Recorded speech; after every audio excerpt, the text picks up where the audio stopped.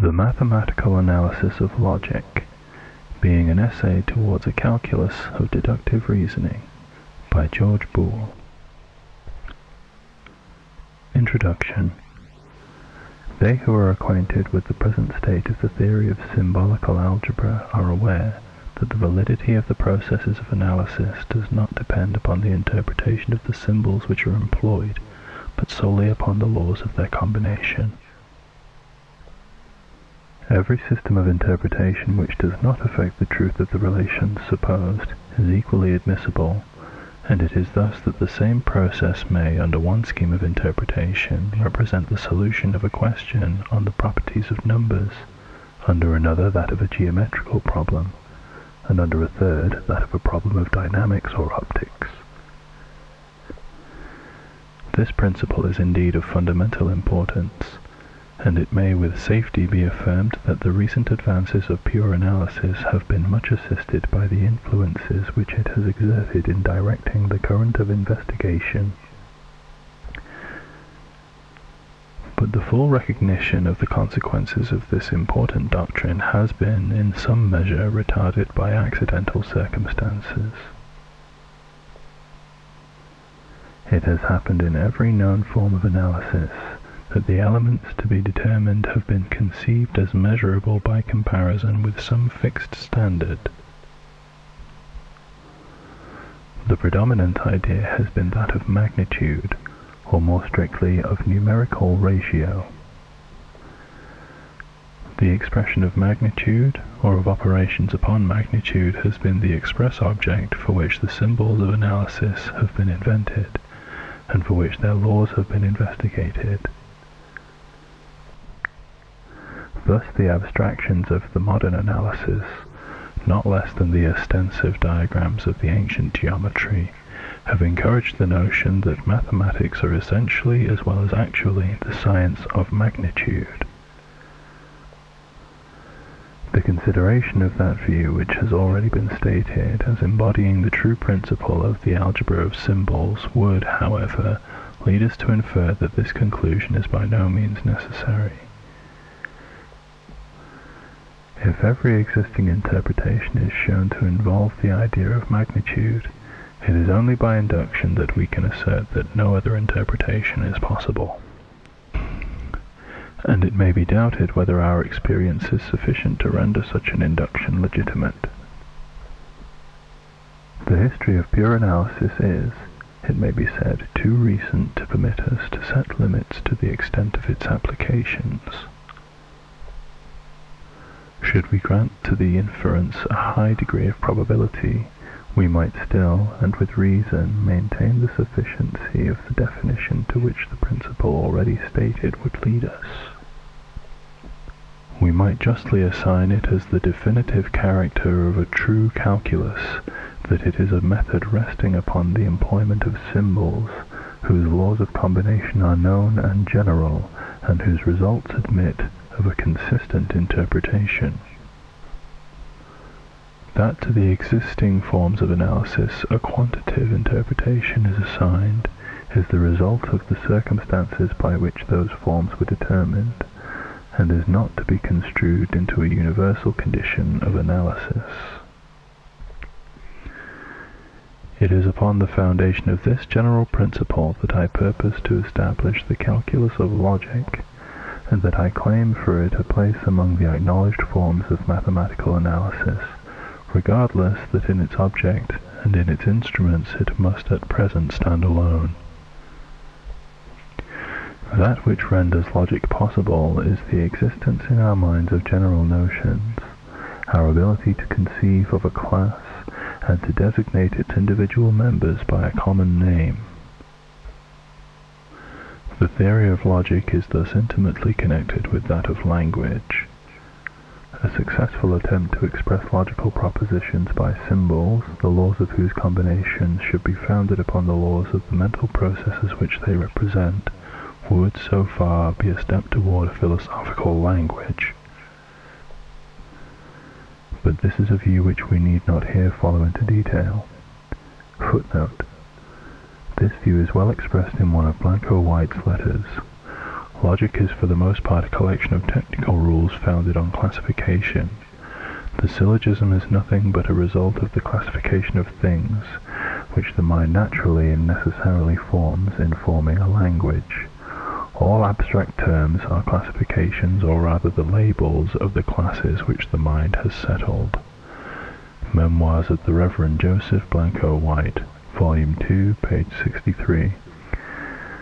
See also, for a very lucid introduction, Dr. Latham's First Outlines of Logic Applied to Language, Becker's German Grammar, etc. Extreme nominalists make logic entirely dependent on language. For the opposite view, see Cuddeth's Eternal and Immutable Morality, Book 4, Chapter 3. End of footnote.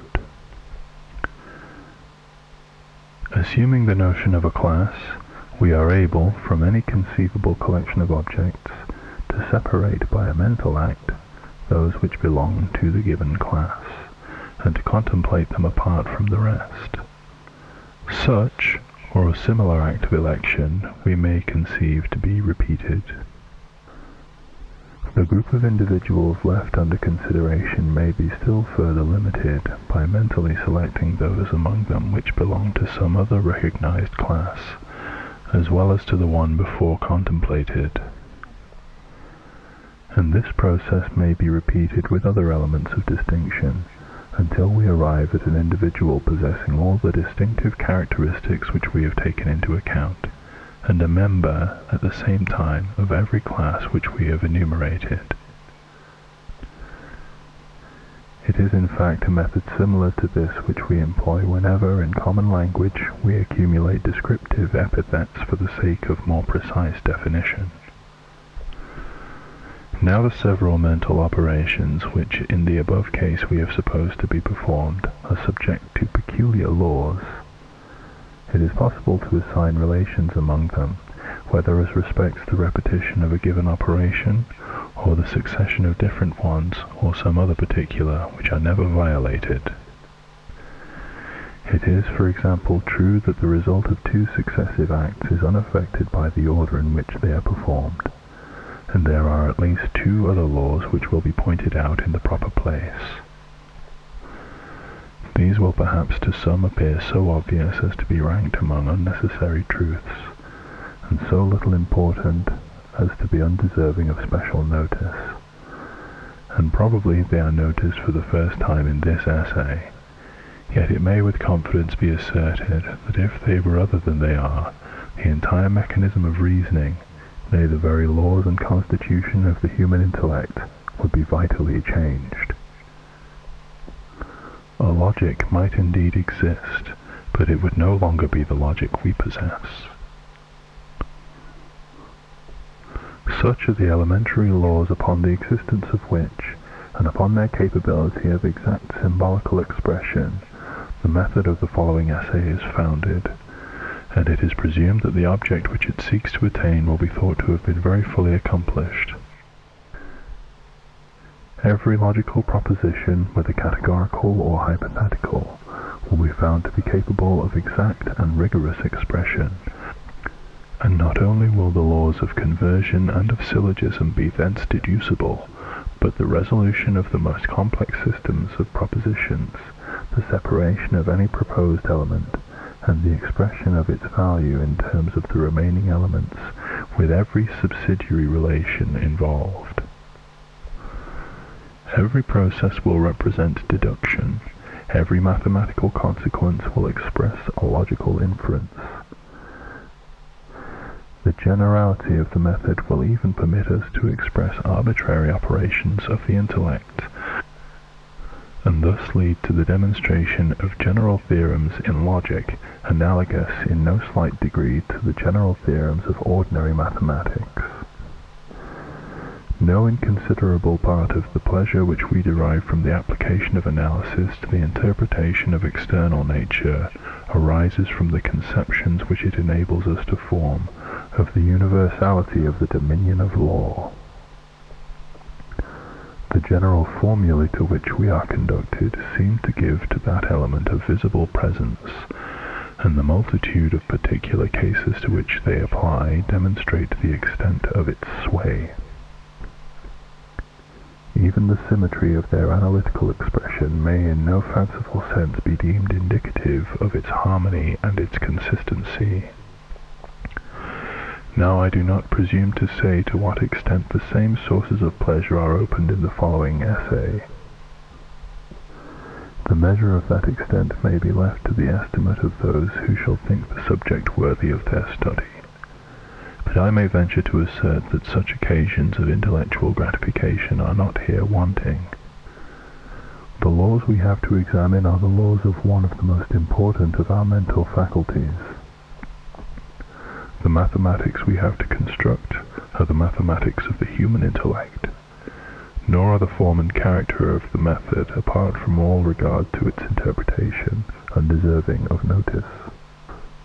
There is even a remarkable exemplification in its general theorems of that species of excellence which consists in freedom from exception, and this is observed where, in the corresponding cases of the received mathematics, such a character is by no means apparent. The few who think that there is that in analysis which renders it deserving of attention for its own sake may find it worthwhile to study it under a form in which every equation can be solved and every solution interpreted. Nor will it lessen the interest of this study to reflect that every peculiarity which they will notice in the form of the calculus represents a corresponding feature in the constitution of their own minds. It would be premature to speak of the value which this method may possess as an instrument of scientific investigation. I speak here with reference to the theory of reasoning, and to the principle of a true classification of the forms and cases of logic considered as a science. Footnote: strictly a science, also an art, Whately's Elements of Logic. Indeed, ought we not to regard all art as applied science, unless we are willing with the multitude to consider art as guessing and aiming well? Plato, Philebus. The aim of these investigations was in the first instance confined to the expression of the received logic, and to the forms of the Aristotelian arrangement, but it soon became apparent that restrictions were thus introduced which were purely arbitrary and had no foundation in the nature of things. These were noted as they occurred and will be discussed in the proper place. When it became necessary to consider the subject of hypothetical propositions, in which comparatively less has been done, and still more when an interpretation was demanded for the general theorems of the calculus, it was found to be imperative to dismiss all regard for precedent and authority, and to interrogate the method itself for an expression of the just limits of its application. Still, however, there was no special effort to arrive at novel results, but among those which at the time of their discovery appeared to be such, it may be proper to notice the following. A logical proposition is, according to the method of this essay, expressible by an equation, the form of which determines the rules of conversion and of transformation to which the given proposition is subject. Thus the law of what logicians term simple conversion is determined by the fact that the corresponding equations are symmetrical, that they are unaffected by a mutual change of place in those symbols which correspond to the convertible classes. The received laws of conversion were thus determined, and afterwards another system which is thought to be more elementary and more general. See chapter on the conversion of propositions.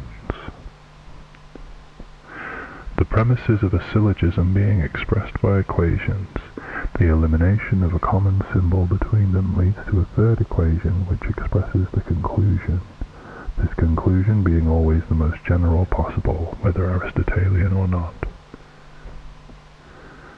Among the cases in which no inference was possible, it was found that there were two distinct forms of the final equation. It was a considerable time before the explanation of this fact was discovered, but it was at length seen to depend upon the presence or absence of a true medium of comparison between the premises. The distinction which is thought to be new is illustrated in the chapter on syllogisms. The non-exclusive character of the disjunctive conclusion of a hypothetical syllogism is very clearly pointed out in the examples of this species of argument. The class of logical problems illustrated in the chapter on the solution of elective equations is conceived to be new, and it is believed that the method of that chapter affords the means of a perfect analysis of any conceivable system of propositions, an end toward which the rules for the conversion of a single categorical proposition are but the first step. However, upon the originality of these or any of these views, I am conscious that I possess too slight an acquaintance with the literature of logical science, and especially with its older literature, to permit me to speak with confidence. It may not be inappropriate, before concluding these observations, to offer a few remarks upon the general question of the use of symbological language in the mathematics. Objections have lately been very strongly urged against this practice, on the ground that by obviating the necessity of thought, and substituting a reference to general formulae in the room of personal effort, it tends to weaken the reasoning faculties. Now the question of the use of symbols may be considered in two distinct points of view.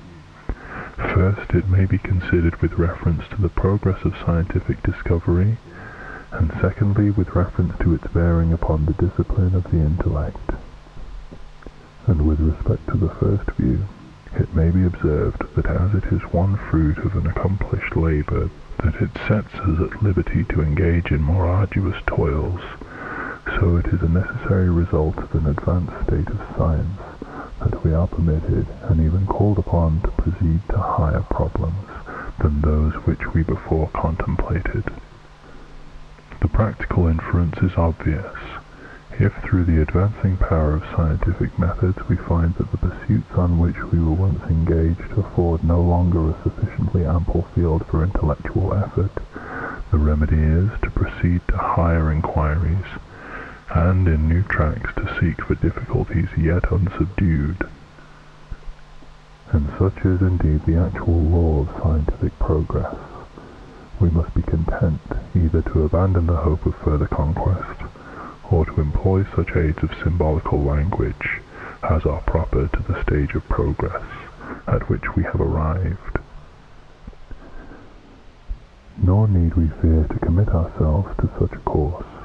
We have not yet arrived so near to the boundaries of possible knowledge as to suggest the apprehension that scope will fail for the exercise of the inventive faculties. In discussing the second, and scarcely less momentous question of the influence of the use of symbols upon the discipline of the intellect, an important distinction ought to be made. It is of most material consequence whether those symbols are used with a full understanding of their meaning, with a perfect comprehension of that which renders their use lawful, and an ability to expand the abbreviated forms of reasoning which they induce into their full syllogistic development, or whether they are mere unsuggestive characters, the use of which is suffered to the rest upon authority.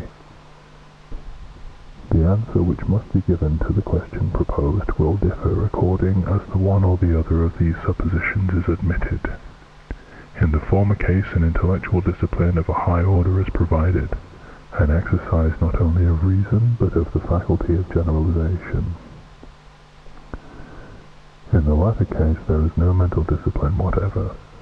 It were perhaps the best security against the danger of an unreasoning reliance upon symbols, on the one hand, and a neglect of their just claims on the other, that each subject of applied mathematics should be treated in the spirit of the methods which were known at the time when the application was made, but in the best form which those methods have assumed. The order of attainment in the individual mind would thus bear some relation to the actual order of scientific discovery, and the more abstract methods of the higher analysis would be offered to such minds only as were prepared to receive them. The relation in which this essay stands at once to logic and to mathematics may further justify some notice of the question which has lately been revived, as to the relative value of the two studies in a liberal education. One of the chief objections which have been urged against the study of mathematics in general is but another form of that which has been already considered with respect to the use of symbols in particular, and it need not here be further dwelt upon than to notice that if it avails anything, it applies with an equal force against the study of logic. The canonical forms of the Aristotelian syllogism are really symbolical, only the symbols are less perfect of their kind than those of mathematics. If they are employed to test the validity of an argument, they as truly supersede the exercise of reason as does a reference to a formula of analysis. Whether men do in the present day make this use of the Aristotelian canons, except as a special illustration of the rules of logic, may be doubted, yet it cannot be questioned that when the authority of Aristotle was dominant in the schools of Europe, such applications were habitually made, and our argument only requires the admission that the case is possible. But the question before us has been argued upon higher grounds, regarding logic as a branch of philosophy, and defining philosophy as the science of a real existence and the research of causes, and assigning as its main business the investigation of the why, while mathematics display only the that. Sir W. Hamilton has contended not simply that the superiority rests with the study of logic, but that the study of mathematics is at once dangerous and useless. The pursuits of the mathematician have not only trained him to that acute scent, to that delicate, almost instinctive tact which, in the twilight of probability, the search and discrimination of its finer facts demand, they have gone to cloud his vision, to indurate his touch to all but the blazing light, the iron chain of demonstration, and left him out of the narrow confines of his science, to a passive credulity in any premises, or to an absolute incredulity in all. In support of these and other charges, both argument and copious authority are adduced. Footnote: the arguments are in general better than the authorities.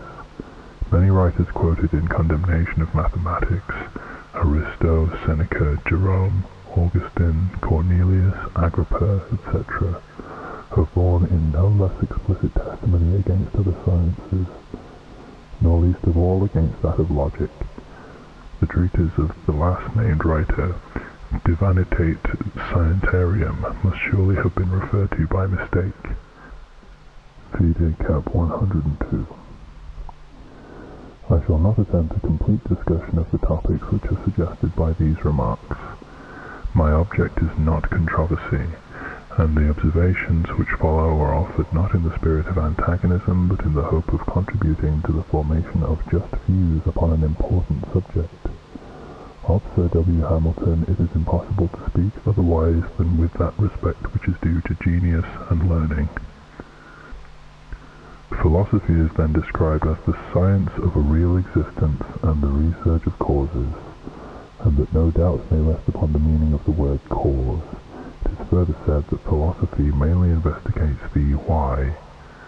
These definitions are common among the ancient writers. Thus Seneca, one of Sir W. Hamilton's authorities, Epistle 88, the philosopher seeks and knows the causes of natural things, of which the mathematician searches out and computes the numbers and the measures. It may be remarked in passing that in whatever degree the belief has prevailed that the business of philosophy is immediately with causes, in the same degree has every science whose object is in the investigation of laws been lightly esteemed. Thus the epistle to which we have referred bestows by contrast with philosophy a separate condemnation on music and grammar, on mathematics and astronomy, although it is that of mathematics only that Sir W. Hamilton has quoted. Now we might take our stand upon the conviction of many thoughtful and reflective minds, that in the extent of the meaning above stated, philosophy is impossible. The business of true science, they conclude, is with laws and phenomena, the nature of being, the mode of the operation of cause, The why they hold to be beyond the reach of our intelligence, but we do not require the vantage ground of this position, nor is it doubted that whether the aim of philosophy is attainable or not, the desire which impels us to the attempt is an instinct of our higher nature. Let it be granted that the problem which has baffled the efforts of ages is not a hopeless one, that the science of a real existence and the research of causes, that kernel for which philosophy is still militant, do not transcend the limits of the human intellect. I am then compelled to assert that according to this view of the nature of philosophy, logic forms no part of it. On the principle of a true classification, we ought no longer to associate logic and metaphysics, but logic and mathematics. Should anyone after what has been said entertain a doubt upon this point, I must refer him to the evidence which will be afforded in the following essay. He will there see logic resting like geometry upon axiomatic truth, and its theorems constructed upon that general doctrine of symbols which constitutes the foundation of the recognized analysis. In the logic of Aristotle, he will be led to view a collection of the formulae of the science expressed by another, but it is thought less perfect scheme of symbols. I feel bound to contend for the absolute exactness of this parallel. It is no escape from the conclusion to which it points to assert that logic not only constructs a science, but also inquires into the origin and the nature of its own principles, a distinction which is denied to mathematics. It is wholly beyond the domain of mathematicians, it is said, to inquire into the origin and nature of their principles. Review, page 415. But upon what ground can such a distinction be maintained? What definition of the term science will be found sufficiently arbitrary to allow such differences? The application of this conclusion to the question before us is clear and decisive. The mental discipline which is afforded by the study of logic as an exact science is, in species, the same as that afforded by the study of analysis. Is it then contended that either logic or mathematics can supply a perfect discipline to the intellect? The most careful and unprejudiced examination of this question leads me to doubt whether such a position can be maintained. The exclusive claims of either must, I believe, be abandoned, nor can any others partaking of a like exclusive character be admitted in their room.